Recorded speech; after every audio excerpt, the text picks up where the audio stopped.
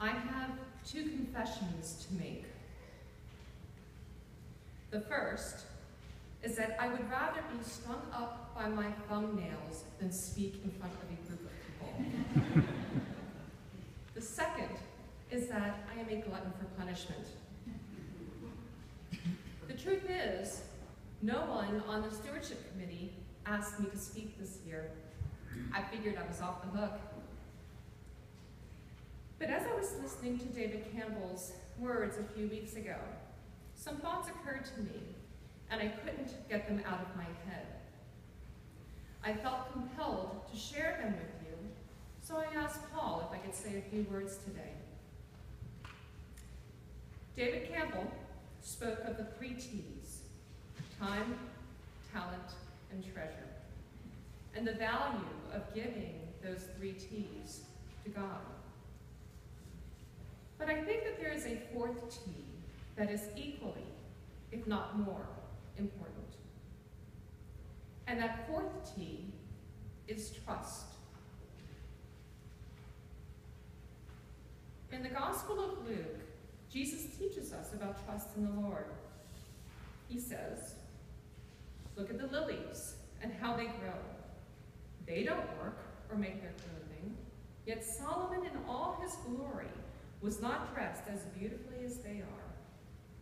And if God cares so wonderfully for flowers that are here today and gone tomorrow, won't he more surely care for you?" Now, I would imagine that this passage is probably familiar to many of you. But then Jesus goes on to say something that I think is very significant and often overlooked. He says, "God your Father will give you all you need from day to day if you make the kingdom of God your primary concern."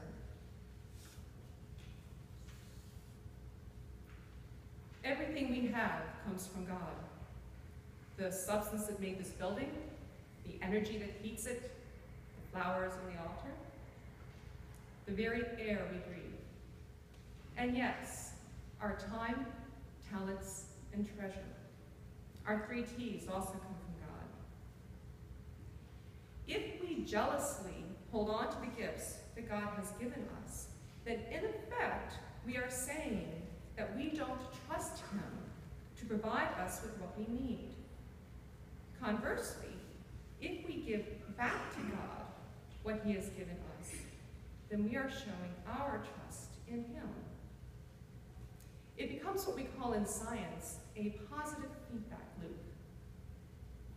God entrusts me with time, talent, and treasure. I show him that I trust him by giving back to him.